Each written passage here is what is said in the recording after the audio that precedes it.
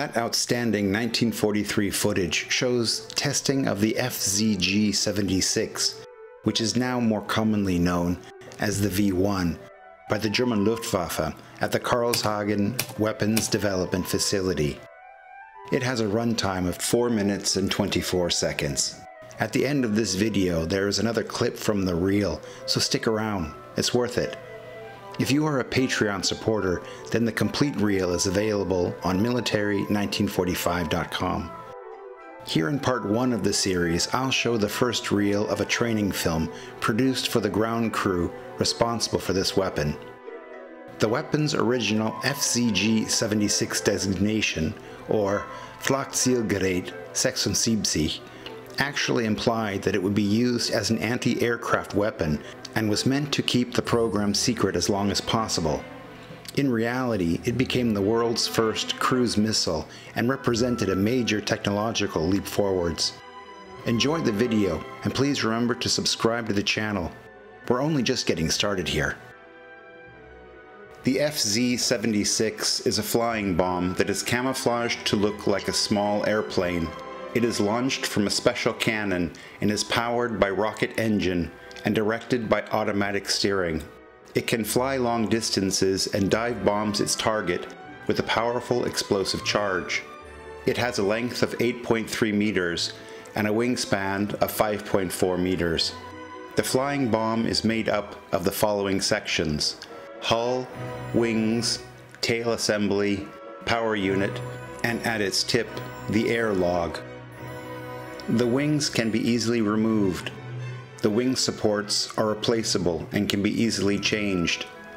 Simple connectors make full assembly possible within just a few minutes. The body is made up of the nosecone tip, the nosecone, payload section, body, and tail assembly. There are various mechanisms in the body which serve to accomplish tasks necessary for the flying bomb to function correctly. In the tip of the nosecone is the air log and the electric impact sensor. Behind that is a compass in a wooden sphere. An electric firing pin is situated right in front of the explosive charge. In the body is the fuel tank that has a capacity of 680 liters. Behind that is a round pressure tank set at 160 psi. This has been recently upgraded to having 2 pressure tanks.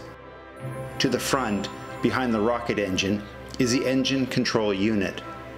Then comes the automatic pilot unit for the pneumatic rudder and elevators, a battery for the radio,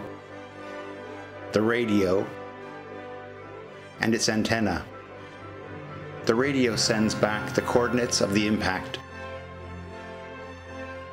Here it is fully assembled. The body of the flying bomb is made out of the highest quality steel. The tip of the nosecone is made out of lighter metal in order to avoid affecting the compass's accuracy. Here is the nosecone and airlog mechanism. The airlog's function is to measure the distance flown. The payload is made of welded steel that is filled with high-quality explosive charge. There are 4 couplings which connect the payload to the body compartment, which carries the fuel. Here's one of these couplings. When launching, the 2.2-ton flying bomb is attached to a catapult with this slot. A special cart is used to move it into launching position.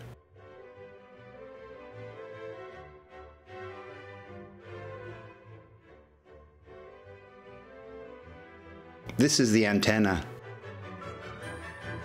After the hull has been assembled, the wing supports are attached and the wings slipped into place. The wings are standardized and can be switched between flying bombs. Based on the desired flight trajectory, the wing's positioning is fine-tuned during assembly. When transported to its takeoff position, the adjusted settings are again checked to make sure that nothing has been bumped out of position. To hold them to the correct settings, screws are tightened.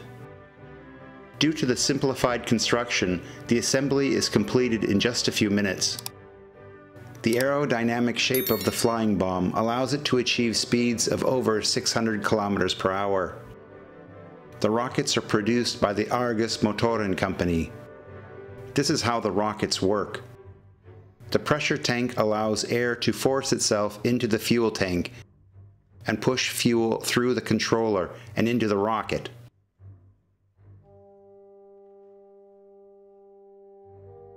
Air from outside rushes in through the rocket ventilators and mixes with the fuel in the combustion chamber. Only initial ignition is facilitated by an electric spark plug.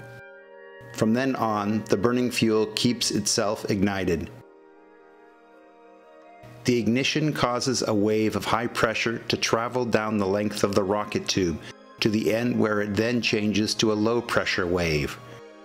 The wave travels back up the length of the tube and causes the ventilators to open, which allows air into the combustion chamber, which mixes with the fuel, making it ready to ignite.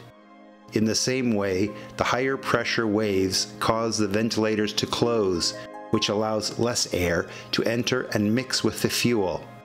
To repeat, the low pressure waves cause the ventilators to open, and the high pressure waves cause them to close. By adjusting the air intake and fuel supply, the thrust can be controlled. The controlling of the high and low pressure waves is a secret of the rocket engine.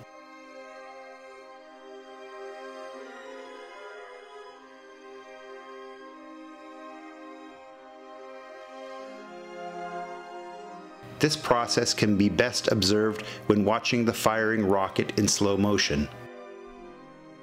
And now, let's get back to that 1943 footage.